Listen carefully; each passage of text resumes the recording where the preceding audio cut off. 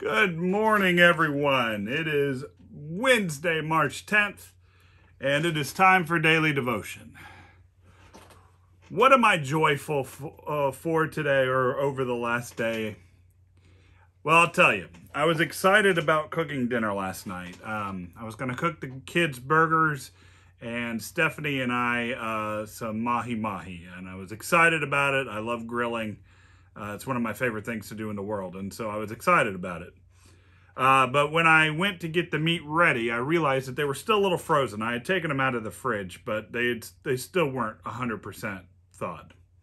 So I took them out right when I got home from picking the kids up from school yesterday, and I put it on the counter. And then Steph and I went for a walk.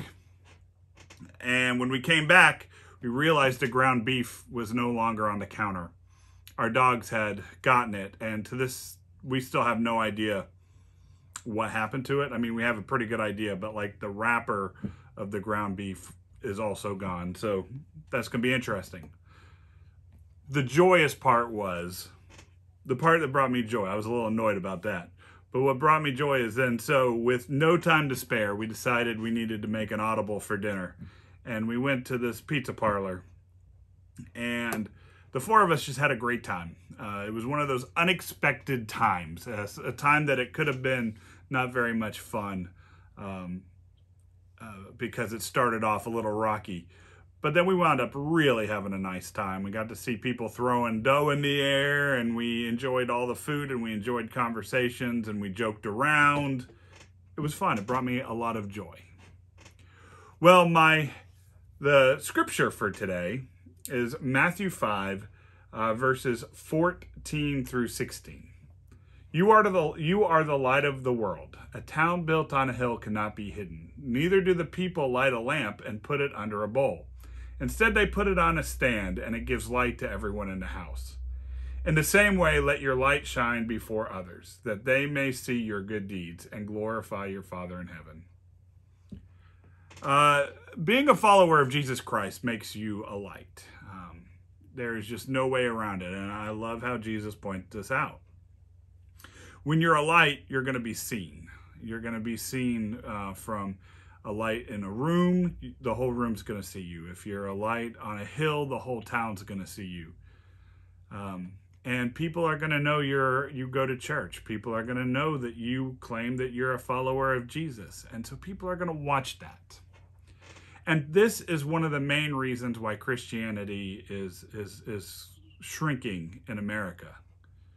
Because people see who claim faith, and then they go out and they talk about, and then they support racism and sexism and bigotry, and they hear that, Jesus hates people and Jesus doesn't want certain people to do things where others are allowed to.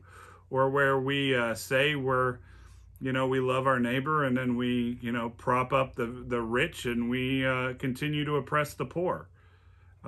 People see this. Everyone sees this. And we say it's, patriotism. We say it's Christianity, and people see it, and it turns people away from Jesus Christ. There's no debate about this. When you talk to people who have either who went to church, grew up in the church, and who, when they fall away, this is what they talk about. When you talk about people who have never been in a church, and you ask how they see Christians, that's what they talk about. And it's sad to me, because we should be excited about being a people, a light on a hill, a lamp in a room. Our lives should so reflect Jesus Christ that we should reflect Christ's love, Christ's acceptance, Christ's grace, Christ's forgiveness. Everything that goes against what I talked about at the beginning.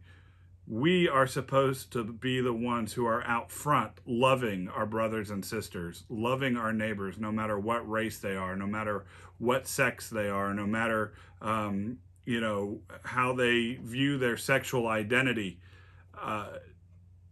That is what we should be celebrating. We should be celebrating that we accept everybody, because Christ accepts everybody.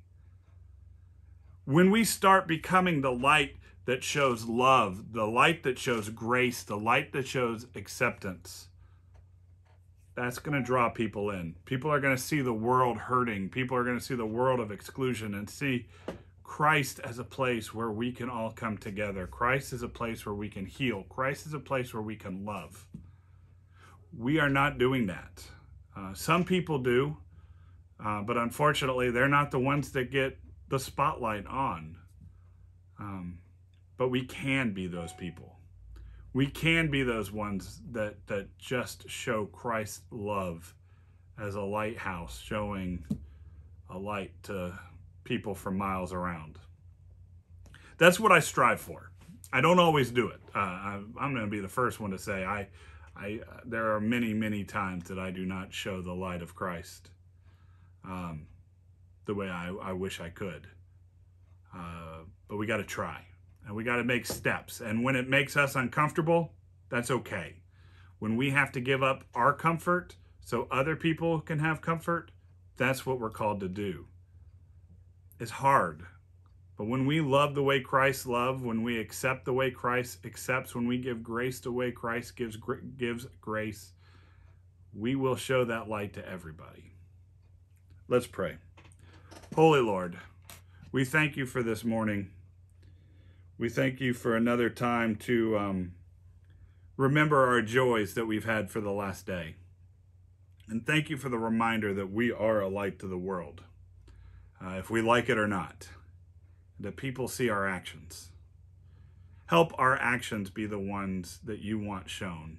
Love, grace, acceptance. That we will sacrifice ourselves for other people. Give us your love and your grace that we can share it with all people. Amen.